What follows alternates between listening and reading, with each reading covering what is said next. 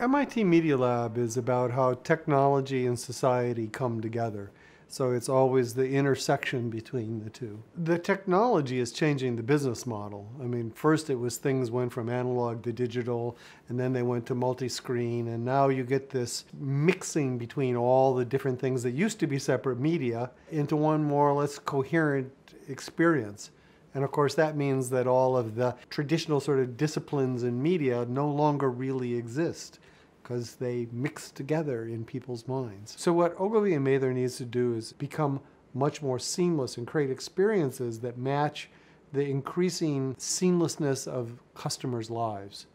The ability to move between different cultures, different languages, different screens, different media. We're brought up to think that the org chart is God. We're supposed to only talk to the people in the team. We're only supposed to do certain sorts of reporting. And all of that destroys the serendipity that gives rise to creativity. It's the diversity of conversations that gives rise to creative output, not the reporting up the ladder type of a functionality. So the reporting lines and the org chart are exactly wrong for getting creativity. Informal networks are the things that happen outside the org chart and outside the official meeting. And what I've been able to do is actually measure that. And it turns out the informal stuff really does matter in terms of hard dollars and cents. You have different traditions within the company. You'd like them to work together. And to do that, you have to become very aware of the flow of ideas within your organization. And I think the key there is that each person needs to understand that stealing ideas from the other guy is good. It's going to make you a champ back home. So if you're a storyteller, you can learn from some of the tricks that the experienced guys have. If you're in the experience business, some storytelling tricks could really help out. And as people begin to have ideas flow between the two camps, you reach a better reality, a better way, more holistic way to think about things. It's also getting in touch with who you are as a person. I mean, you're all people, you all live in the real world. You know when an idea really touches you. It's losing that veneer that you have as a professional and getting back to who you are as a person and looking at the things that resonate with you there. You might ask, what are the biggest barriers to idea flow? And I think the first barrier is this big man, lone genius theory. If everybody believes that good ideas come from sitting alone or from the guy with the biggest salary, then you're not going to have idea flow.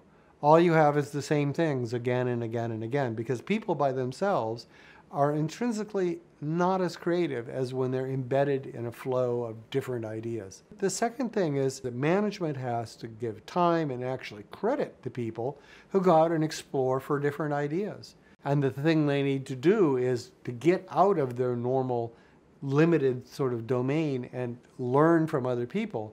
That's really the biggest challenge. I've done research looking at dozens of corporations, entire communities, entire countries, and looking at creativity, productivity, the rate of innovation in these organizations. And the thing that's most surprising is it's not about the training of the people. It's not how bright they are. Those are not the first order terms. First order term is, do they talk to each other? How broadly do different communities interact with each other? Most creativity takes a collective. It's not what happens between your ears or the other guy's ears. It's what happens when you bring those ideas together.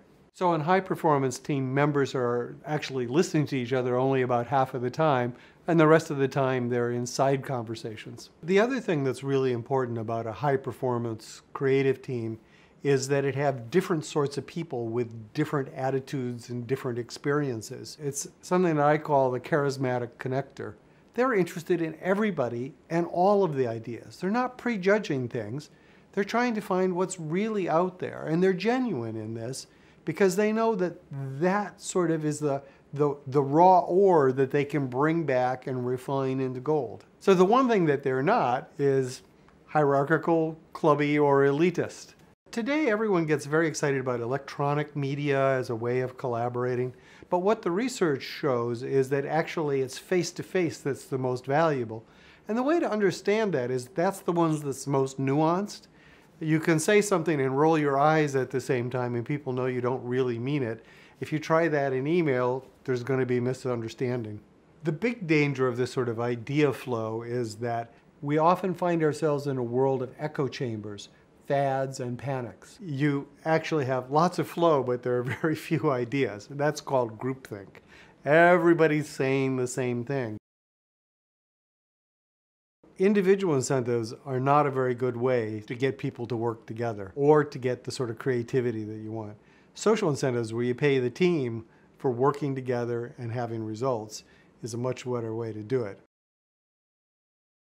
So the three big learnings are the value of informal networks drives the performance of an organization. The informal stuff really does matter in terms of hard dollars and cents. 2, creativity takes a collective. It doesn't happen alone.